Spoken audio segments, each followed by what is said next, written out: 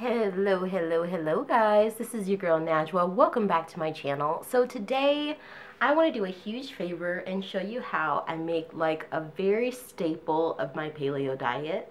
For those of you who don't know, I have lost about 35 pounds, 35 or 40 pounds, which is about, I think, between 18 and 20 kilograms. Don't quote me on that. On the paleo since September. So 5 months.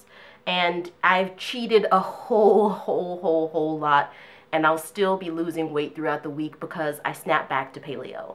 So paleo, I won't go deeply into it, just go and research online what it is, but it's basically where you cut out carbohydrates and you fill your plate half up with protein, healthy protein, half up with fruit and vegetables, and you are only allowed a golf ball size of fat each meal. Now, that fat can be avocado oil, it can be olive oil, it can be coconut oil, but you really can't veer outside of those types of fats because you only want to concentrate on healthy fats. So basically, this recipe, let me grab my phone. So this recipe calls for 5 large eggs. Now in this bowl, I've basically just mixed all the liquidy ingredients, except for here.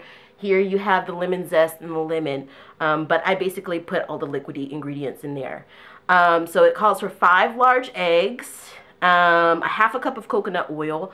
I did not have enough coconut oil, so I used half a cup of olive oil instead. That gives it its greenish color here, and you will not notice any type of difference. I mean, and if anything, it actually might be a little bit richer. I feel like when I cook it with olive oil, it's a little bit richer. And you know what, guys? This is like my food prep for the week, and you know that it's good when my husband eats it, because my husband basically claims that this food is bird food, right?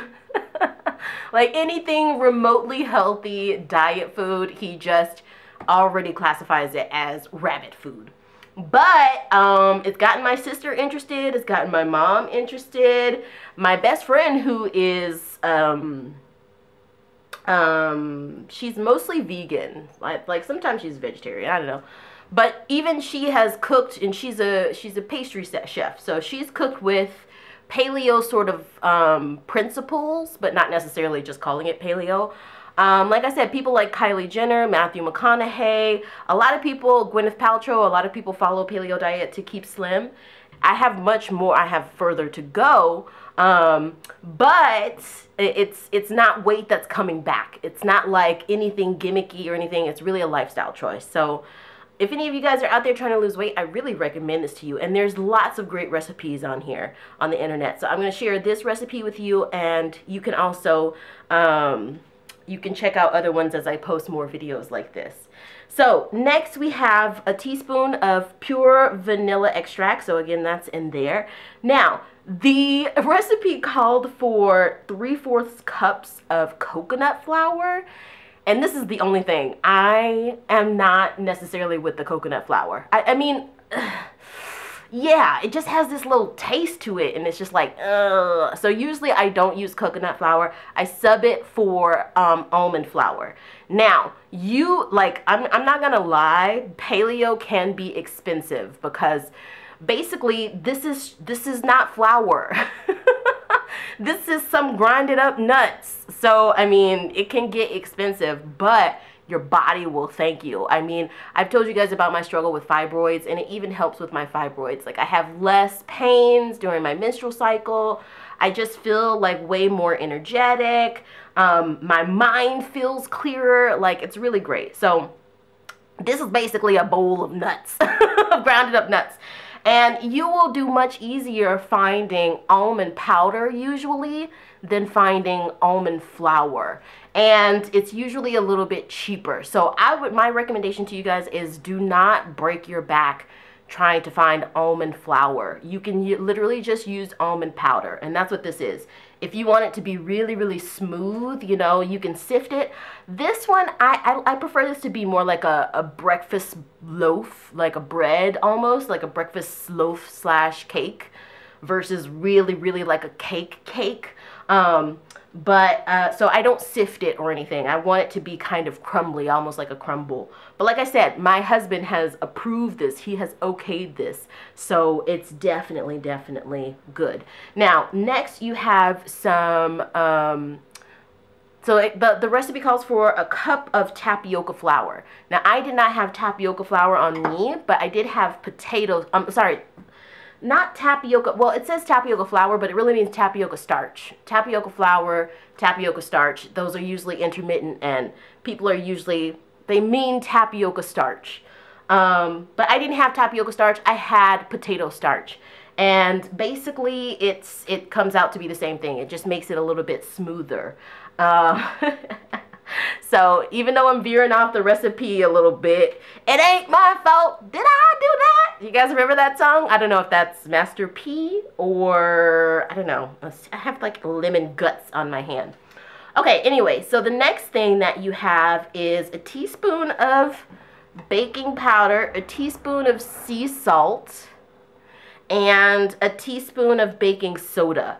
Now, I don't remember what is what, so don't ask me. I think that this one is salt. I think that this one is baking powder. And I think this one is baking soda. Booyah! Okay, so next you have 2 tablespoons of lemon zest. So I put my lemon zest and lemon juice in the same thing. You also need 1 tablespoon of lemon juice. Uh-oh, I think I put too much lemon juice in here. Let me just pull some of this out.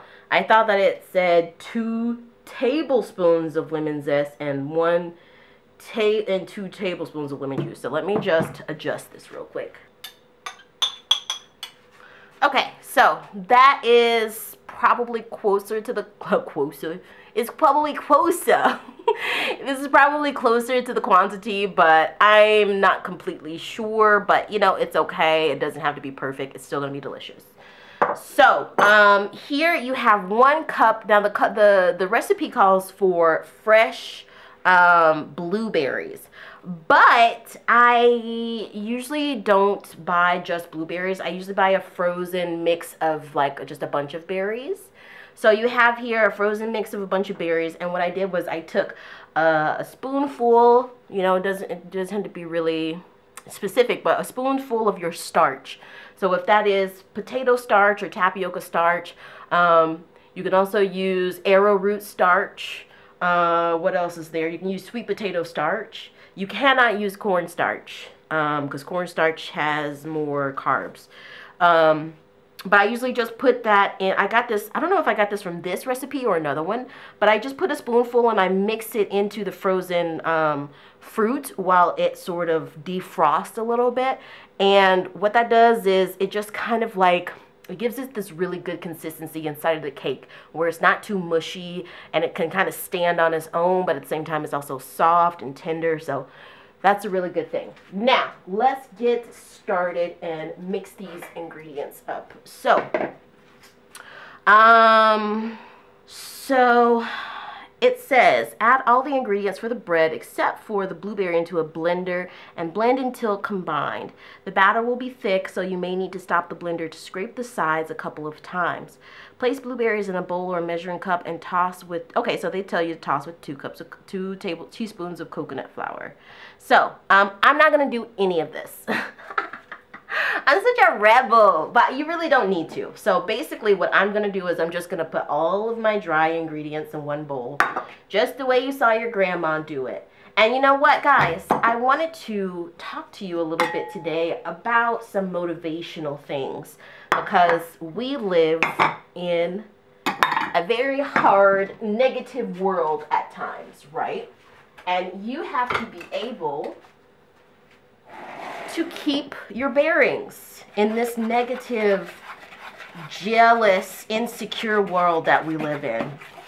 So baking is one of the great ways that I can sort of just stop, reflect, think about my week. You know, we're at Friday, at least when I'm filming this video, we're at Friday. And you can think about your week ahead. And you know, if you really can avoid it, when you do your baking or your cooking, don't put any music on. Don't put any music on. Don't have the TV on. Just really put yourself into this environment that our ancestors literally just did the same thing, sifting stuff and mixing stuff. It's beautiful. So I'm going to put this baby in here. Oh, yeah. And don't let the haters get you down. You know, oftentimes when you take on a new venture or you take on a new career or a new project,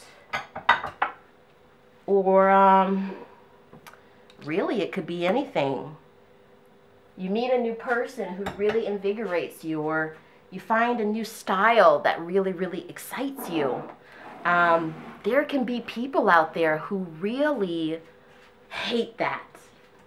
Which, you know, I don't know why we live in such a hateful world.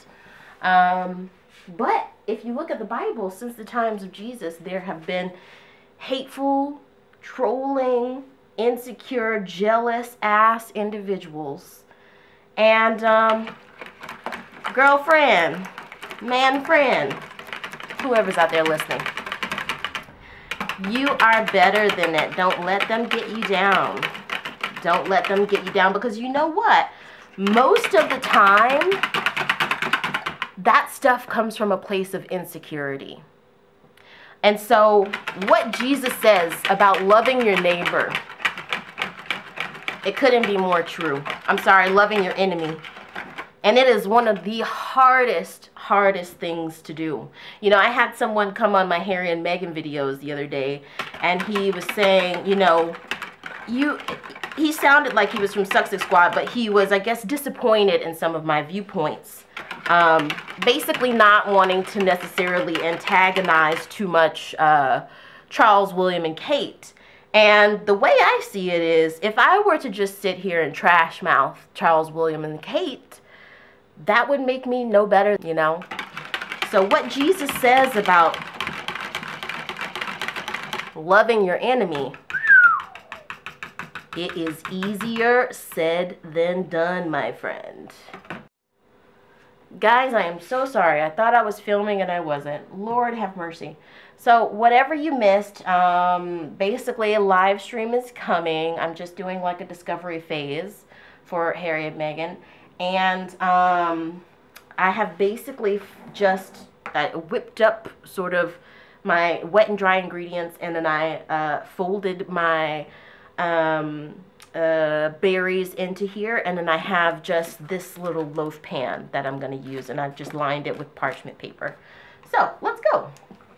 So I'm just going to pour this baby in here. Oh, this looks really, really good.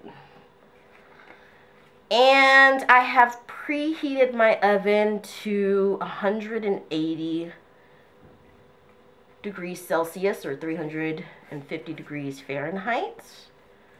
And we are gonna put this baby in here for, hold on, I will tell you exactly how long, for 40 minutes, and then we're gonna let it cool for 40 minutes. So I'm gonna go away. Let's go ahead and put this baby in the oven.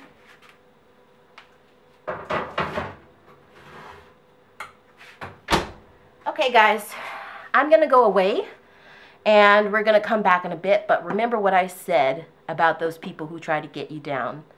Do not let them get you down. Continue on with your project, with your career, with your love interest, with your faith path.